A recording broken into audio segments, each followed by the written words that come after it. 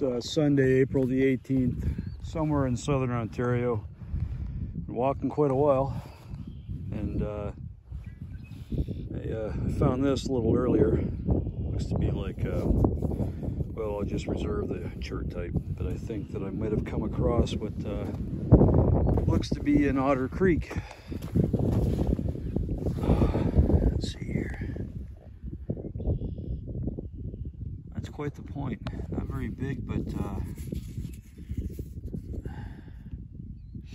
never really found one with a base quite like that.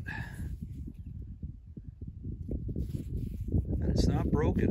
It's literally been reduced that way all the way around. Well, looks to me a lot like an Otter Creek. I'll have to look it up a little later. Till next time.